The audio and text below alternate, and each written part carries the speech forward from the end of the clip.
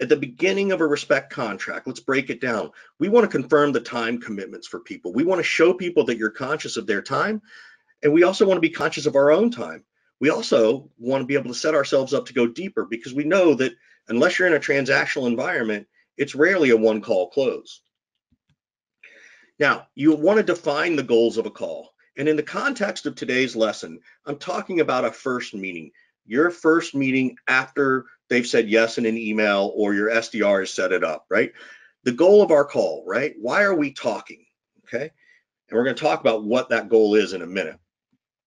We're going to have an agenda for the call, right? No more than 2 or 3 things. If you've got a laundry list of 5 things you've got to cover in a first meeting, then something's going on. Like it's way too granular too early, in my opinion. We haven't earned the right to go that deep, right? Always ask them if they have something that they want to add as well. And then we're going to talk about the potential results. What does this call look like, right? What's going to happen at the end of this call, right? Everybody loves to say that the goal of a first call is to get a second call. That's not really the goal. You actually have to make them want to have a second call. You've got to focus in on that emotional and the feeling that they need to have another conversation before you focus on the outcome, which is the second meeting. And finally, we're going to create a mini contract that says, here's what we're going to agree to in all of our communications. This is going to level set our playing field. This is going to make sure that we understand that we are equals in this part of the conversation. And then we will have a transition statement. So let's break it down into very smaller parts, right? And these are parts of a script. This is the stuff you're going to want to start taking pictures of, right? These are probably about 80% of what I actually say. I change it a little bit. Here we go when I get started. But it goes something like this. You know, hey, Sarah, before we get started in introductions, you know, I'd like to do a little housekeeping first. You know, I've got us down for 30 minutes. Does that still work for you? Sarah responds, yes. And I will go, great. Do you have any hard stops I need to be aware of? And regardless of what Sarah says with hard stops, I come back and say, hey, that's fantastic. You know what I'm going to do at the 5-minute mark? I'm going to call a quick timeout so we can take stock of where we are and determine next steps. So here I am within the first 30 seconds of a conversation, and I'm doing a couple of things. I'm establishing a time commitment for both of us. I'm showing them their time matters.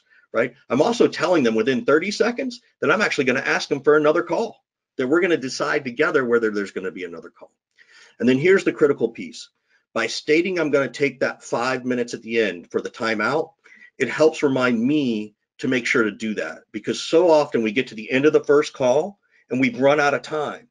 And then we're scrambling as fast as we can, as hard as we can to go, oh, well, you know, do you want to talk next Tuesday? Oh, okay. Well, you know what? I'll just email you on Tuesday to see if we can get another meeting next week. I hate those conversations. They're so frustrating. We actually can control that. So by putting this in the beginning of the respect contract, I find this to be very, very helpful. Obviously, the pitch, right? Hey, the reason for our call, right? The goals of this call are very simple. I just want to get a mutual frame of reference. Right? I want to learn about you and I want you to learn about me. That is the only goal of a first call. It's not to get a second call. That comes later, I promise you, right?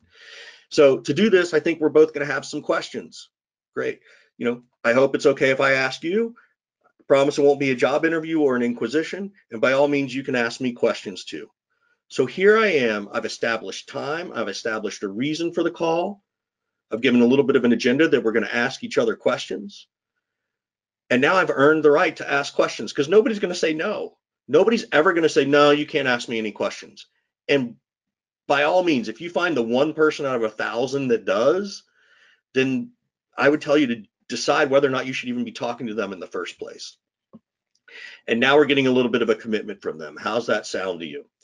Here's the agenda.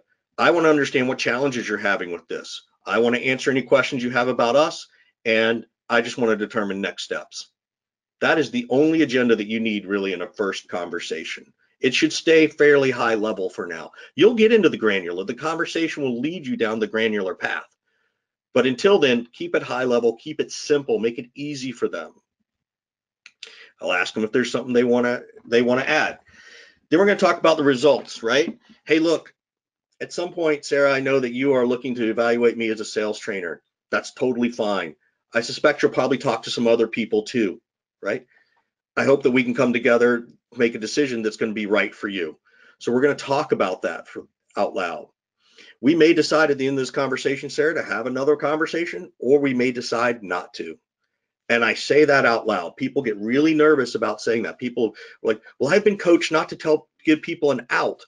Well, in all honesty, you want them to have an out. But how you position that out is different than not giving them an out altogether. And that's the piece you really want to focus on. So make sure that you understand how you're doing it and what you're doing and the way you're going to say it so that you actually still maintain control. Because guess what? You want to get out too.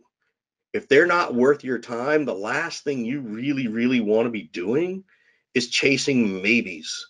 There's nothing that will exhaust your spirit and will as a salesperson than chasing maybes, right? So then comes the mini contract. And I will say something like this, like, hey, Sarah, look, I appreciate that you're going to let me know. I'll let you know, because the last thing I really want to do is chase you down with checking in, following up, and touching base emails that I know you hate getting and I hate sending, because everybody does it, right? In the immortal words of my friend John Barrows, please, for the love of God, stop checking in, reaching out, touching base, circling back, bubbling to the top. Whatever it is, stop saying those things. Those things do not help you. You sound like everybody else, and that's why they discount us as professionals. I say something like this: hey, I don't do maybes. So can we both agree, if either of us get to a point where this conversation feels like it's not the right fit, we'll just say so and walk away friends? Again, nobody's going to say no to that. And what's more important is people are going to be refreshed by how direct and honest you are. They're happy to be led down your path. They want you to lead them through this process. Otherwise, you get stuck going down their process and they start to get frustrated. They're frustrated because you haven't taken the time to lead them. They don't want to have to think about what to do next. They want you to lead them down this path. So that is the main pieces of the respect contract. But you're not done. There's something else you got to do. You've got to shift from this, hey, here's our mini agreement at the beginning of the conversation, to a transition statement. How do you want to start this conversation? And I want to make sure that everybody understands open-ended versus closed-ended questions, which we're going to cover in a bit. Open-ended questions all start, with things like what. Asking someone, what made you want to have this call today, is very different than, well, why did you want to talk to us? Why can put people on the defensive if you're not careful, right? That is a really important thing. What does a thing called labeling, means it creates some label and creates a tangible reference to something that's an intangible object or an intangible reason. Oh, we had a data breach. That's why we wanted to talk. Or, oh, we need to get our security in line because we're afraid of an audit coming up. It's a whole lot easier for people to say, what made you want to have this call, versus why did you want to talk to me? So here's what it looks like in an entire respect contract. And here's kind of what it sounds like. Hey, thanks for making the time today. I've got us down for 30 minutes. Does that still work? Hey, that's great. Hey, before we jump into things, I'd love to put some parameters around our discussion and any potential future discussions. Just so you know, my only goal of the call today is to establish a mutual frame of reference for each other. I'd like to learn about your business and ask you some questions. And of course, I'm happy to share anything with you and answer any of your questions. Now, I say this to everyone, if at any point, Sarah, you feel like that we're not the right fit, please feel free to let me know. And likewise, if I discover something about your business that doesn't match what we offer, I'll gladly tell you. Is that fair? Of course, Sarah's going to say yes. Great. The last thing I want to do is bug you with checking in, reaching out, and touching base calls that you hate getting and I hate making.